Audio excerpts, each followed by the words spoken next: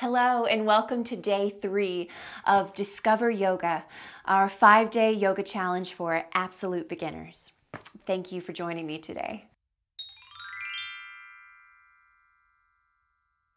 So for today's yoga class, if you do happen to have 2 yoga blocks, then they'll come in handy, but it's not necessary. So don't stress out about it if you don't have the yoga blocks yet. Don't even worry. Okay. But if you do, set them aside, and we'll start in child's pose. So widen your knees, sit your hips back to your heels, stretch your palms forward towards the top of the mat, and just arrive in the present moment.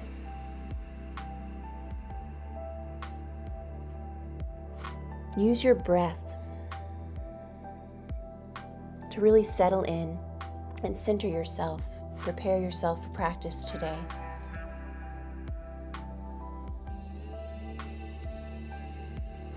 As you breathe in, you can feel your back expand. And as you breathe out, you just release down.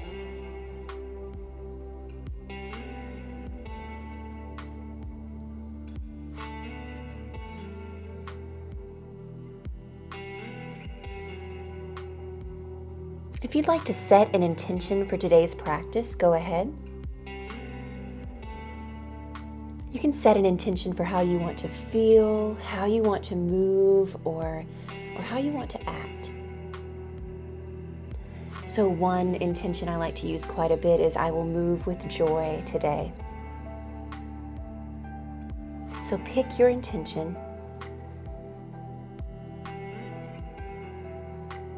And we'll check back in with that intention a little later on. Rise up to your hands and knees, setting up for our cat-cow. A great way to warm up the spine. Inhale, drop the belly, gaze up. And exhale, round your back. Let the belly button move up to the spine and let your head hang. Inhale. And exhale. Keep moving through this, using it as an opportunity to connect your breath to your movement.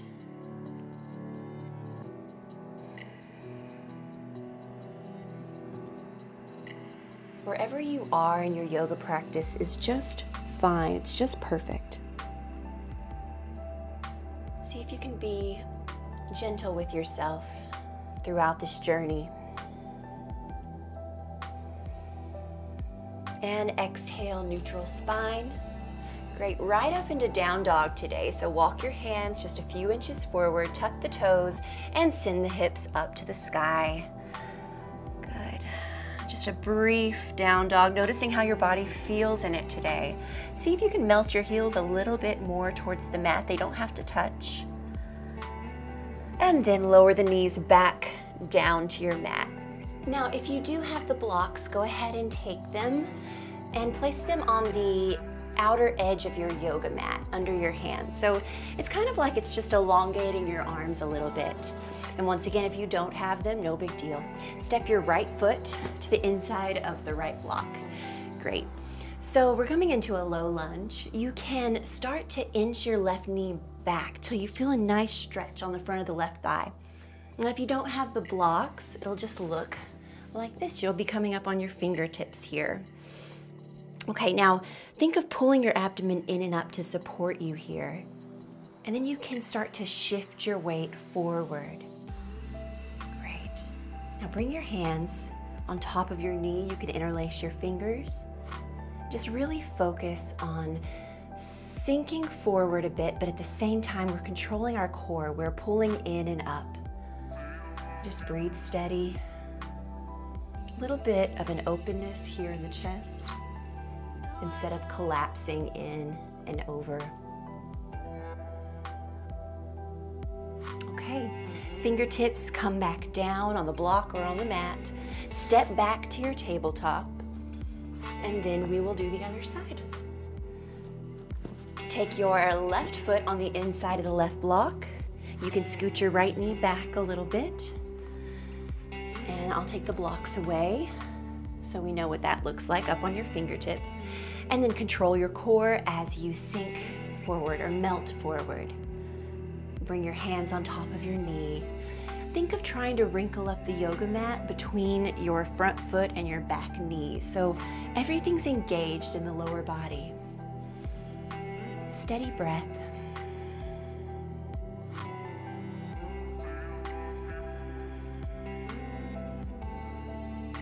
And now release your fingertips down to frame your foot. Step back to tabletop. Setting up for downward facing dog, walk your hands a few inches in front of where they are. Really press down through the fingertips, tuck your toes, press into the mat to push your hips up and back.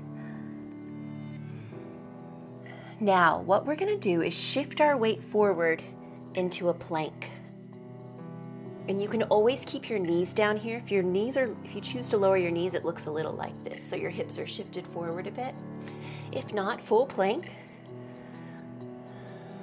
Pushing up out of the mat, not sinking into our shoulders. And then keep your elbows in towards your body. You can lower your knees if you like. Lower all the way down on your belly. Keep your hands under your shoulders. Setting up for cobra, baby cobra. Your elbows stay squeezed into your waist. And then feel your shoulder blades engage as you inhale. Lift your upper body up off the mat. It's like you're peeling it up just a little bit, using mainly your back strength. And then lower back down. We'll do that 2 more times. Inhale, peel up. And exhale, release. Inhale, peel up. And hold just a little bit. Keep breathing. Shoulders down away from your ears. And release down. Nice job. Let's press up through tabletop. And then back to downward facing dog.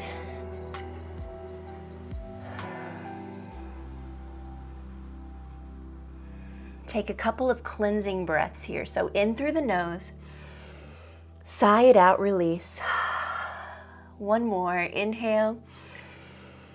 And let it go.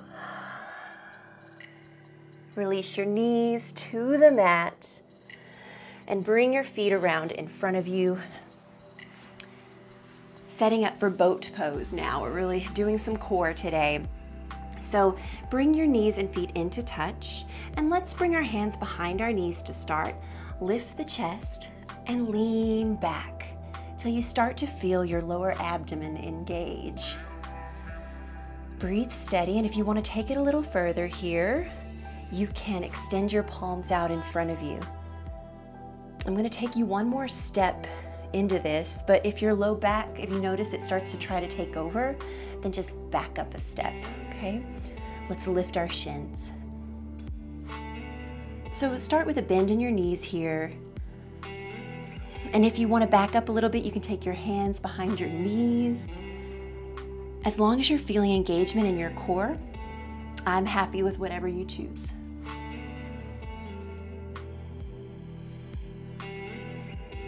See how long you can draw your breaths out. And then release everything down. Nice job. Walk your feet in towards your hips and wrap your arms around your knees. Lower your gaze.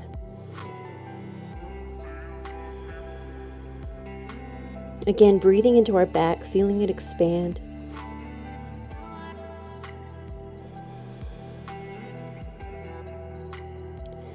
And then one hand behind you, and then the other, and slowly lower yourself down on the mat.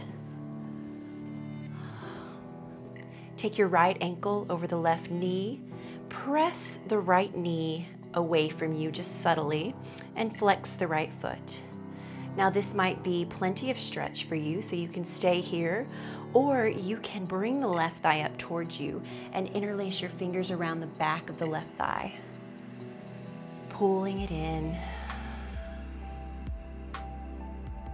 This is where we're starting to come down a little bit, so you can really begin to extend your exhales out longer than your inhales. Focus on your breath in all these stretches.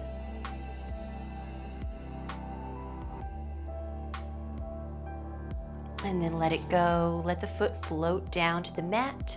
Unwind. Take the left ankle over the right knee.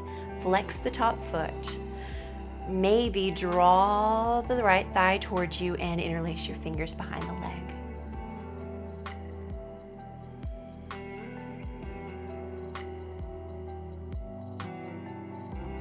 Feel proud of yourself. You've made it to day 3. You've made it through day 3. This is where a lot of people drop off in challenges, so you should feel really proud of how far you've come. Starting this habit in little bite-sized pieces.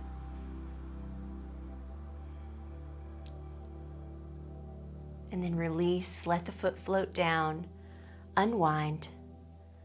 Great, and we'll settle into our Shavasana. So whatever comfortable posture you'd like to take, I'll guide you out in just a few moments.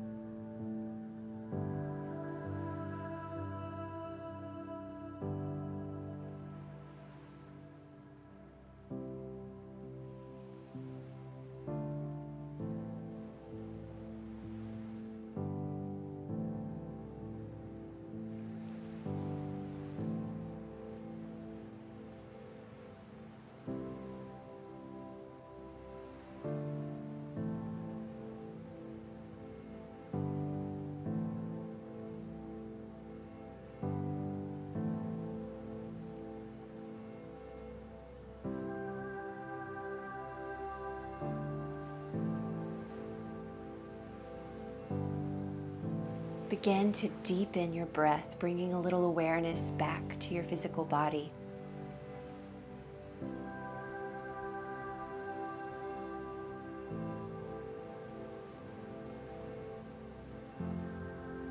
Bring movement into your fingers and toes, your wrists and ankles.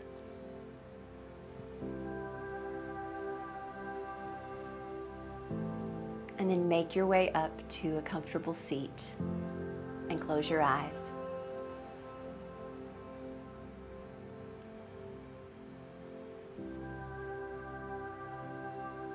If you ever feel like taking a longer rest, a longer Shavasana, that is okay. You can just turn me off. I won't be offended. These little 15-minute videos don't allow for a lot of time for Shavasana. I like a good 10-minute Shavasana myself. That would take up our whole video. Notice how you feel for a moment. Notice if it's different from the beginning of our class. And then bring your palms to your heart. Good. Feel your palms pressing into one another and check in with that intention that you set at the beginning of class.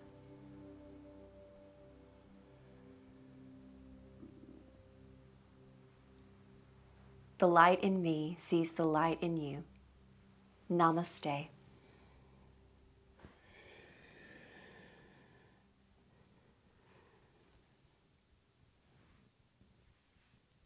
Thank you. I will see you for day 4.